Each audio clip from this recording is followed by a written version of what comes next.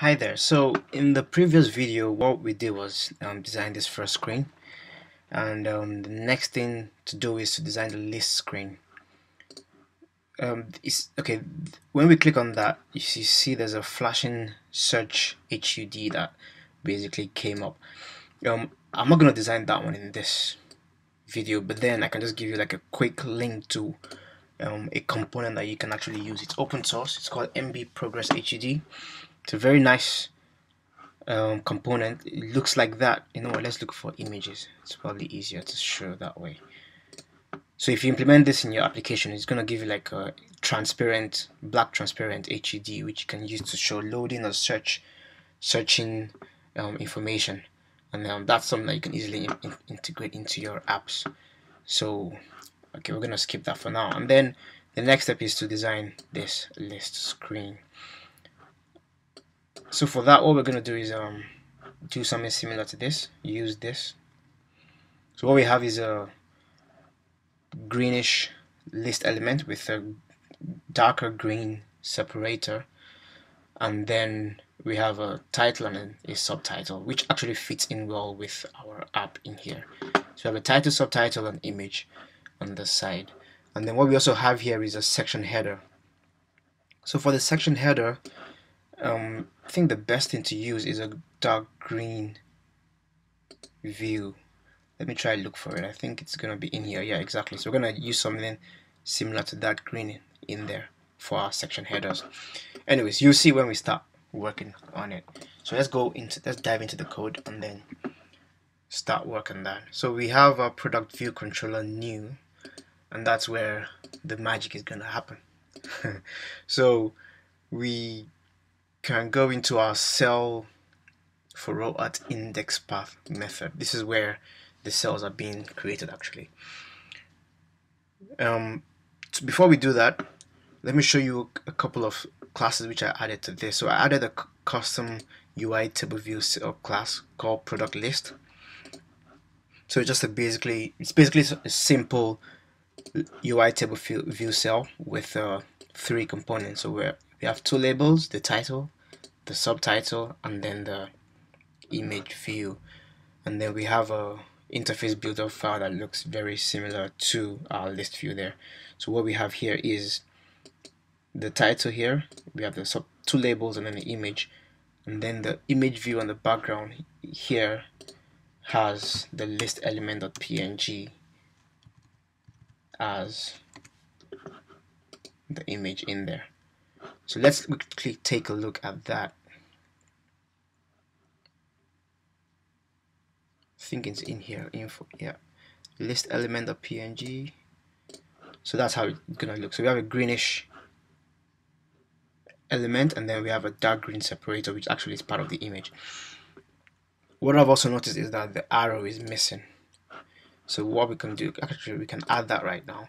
So if I add a new image view in here, so that's supposed to be for the disclosure indicator, a green version of that. So if I drag that across, let's resize that. I think it's kind of very small. It's about 9 by 14. And then that's gonna have a list arrow.png. So that's that. So let's drag that across to somewhere around there. Yep. Okay, so that's our list cell complete. And then of course what you do is connect the file's owner, which in this case is the file owner. Yeah, for this one, the file owner is product list cell. It should be a product list cell, shouldn't it? Okay, no, sorry, the class of this is product list cell. And then when we connect the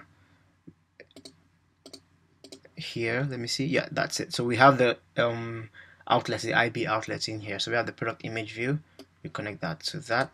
We have the subtitle, that's that, and then we have the title itself, and that's that. So I think we're good to go. So all we now need to do is to use that product list cell in our cell for row at index path method. That's in the product view controller.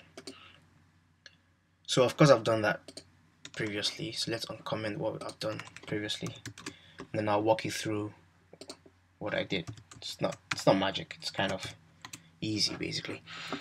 So what I've done here is dequeue and basically dequeue a new product list cell. If it's there, if it's not there, we're gonna load that load the view from the interface builder file which I showed you earlier. That's this one. So when we load that, we're gonna have an array of views, and then basically that table view cell is the first element in the array. So we cast that to our product list cell, and then we have a new cell in there. So now what we need to do is set the values that we need. So things that we need to set are the title, the subtitle, and then the image view. So we have the product image view, which is always going to be drug.png, and then the title for the drugs basically. So we're gonna have that, and then let's run that and then see how that looks now. So if I search for ibuprofen again, okay, so now we have a messed up list cell, and I know why that is. That's because we haven't set the height of our cells. So we can do that by using using a new method, or one of the table view delegate methods. I think that's called cgfloat, and that's table view height for row at index path, and in that case we'll return 67. I just know that it is 67. Don't ask me how, but I'm getting to attach these templates, I guess. Click on search, and then we have that. That looks better, doesn't it? So we have a nice cell element for our products. So what I've noticed is that we also need to change the header in here.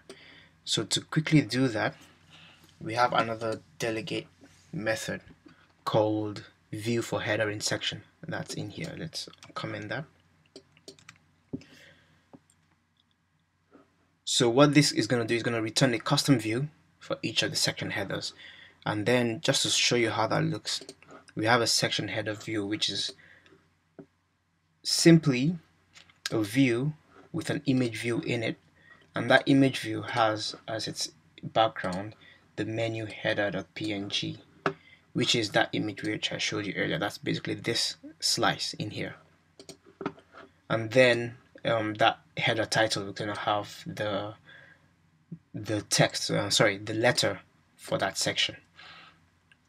Okay, and then what we need to do, which is actually an easy way, kind of a hack to connect this title, is to use tags. So we select that. If you see here, I've given it a tag of 1, right? And then later we're gonna use that tag to pull out this label and then customize the information in there. So let's go back to our product view controller. So we do the same thing. We load the interface builder file using the load named method on the ns bundle.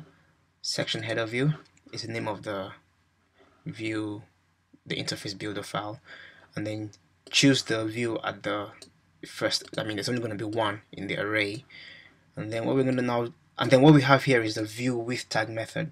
So when we do view with tag 1, what we're going to get out of that is the label. And then we can easily set the title of our label, set the text of our label using our section information. And that's all we need to do for the to get a custom header. So let's run that and see how that looks like. Let's type in our favorite drug again, ibuprofen. And then we have a nice custom header in there. And then if you scroll down, in this case we have only I, right? But then if you had more, we'll have different letters for that. Okay, so what's next to do? Let's customize this back button. To customize the back button, all we need to do is go back to our app delegate and then add our menu bar back button. well, actually we're adding more than that, but then it doesn't really matter. This is just a copy and paste joey from the social view template. So you basically, all you can do is just copy and paste, and then you're good to go. So what I've done is I've copied and pasted this text here. So what we do, we have a back.png, which is gives us a nice, let's look for it. If you can find it, I think it's in the common folder. That's how it looks like. Okay, so we're gonna have that back.png. Let's go back to our product view controller new. Sorry, it's in the app delegate. And then using the appearance SDK, we set the background button for the back button image. And we're good to go. So let's run that. Give it a funny name. And then we have our new back button in there. So let's give it correct.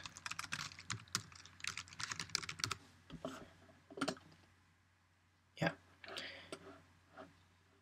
So what's left to do? Let's customize the tab bar as well. And the tab bar is, well, actually Aria has used the toolbar, but we're going to use the same image for the tab bar in the toolbar.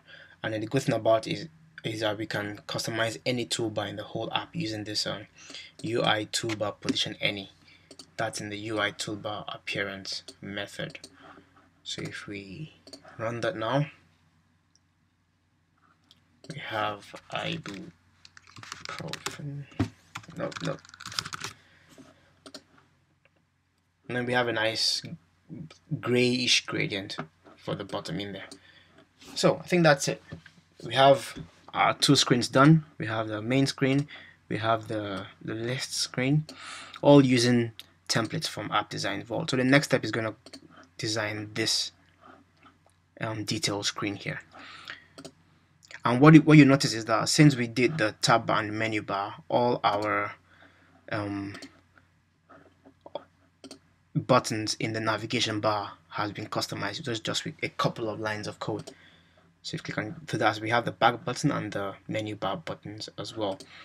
So the menu bar buttons use that image, and the back button use that image, and that's it. Alright, so we're gonna have one more video in this series for the World Drugs app, and that's gonna be for that last screen which I showed you. But for now, if you have any questions, just let me know, and I'll get to it. Thank you for watching this.